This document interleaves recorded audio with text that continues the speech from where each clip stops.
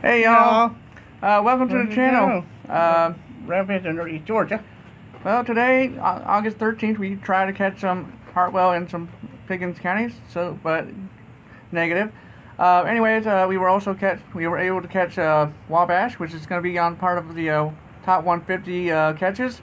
Which is a reminder, December 12th is the last day for you to submit those your top 10 videos. If you want your channel to be in the video that's going to be coming out at the end of the year.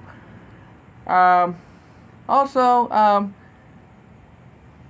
next month, Railfans North Georgia is going to be split up again. One of it's going to be going down to South Florida, while one of it's going to Locust Grove, Georgia. Also, October is when we're going to go out the west to Albuquerque, New Mexico. We're going to see hot air balloons, and we'll probably ride a few trains.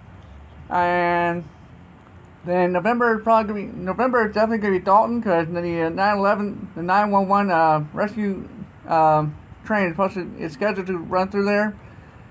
And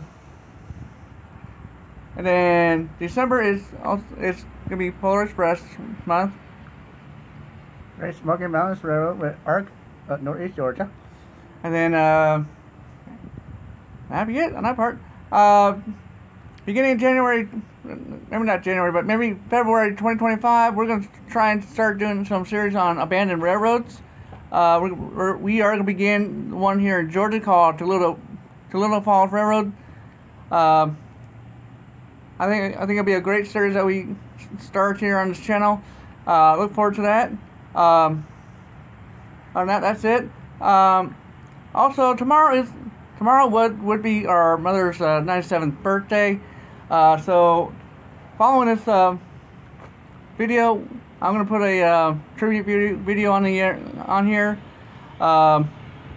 It's just a little short video of our mother, who passed away about 8 years ago now, and she would have been 97 today. Not today, but tomorrow. Anyways, if you still have a mother, hug her. Other than that, like we always say, remember, tracks for trains, not people.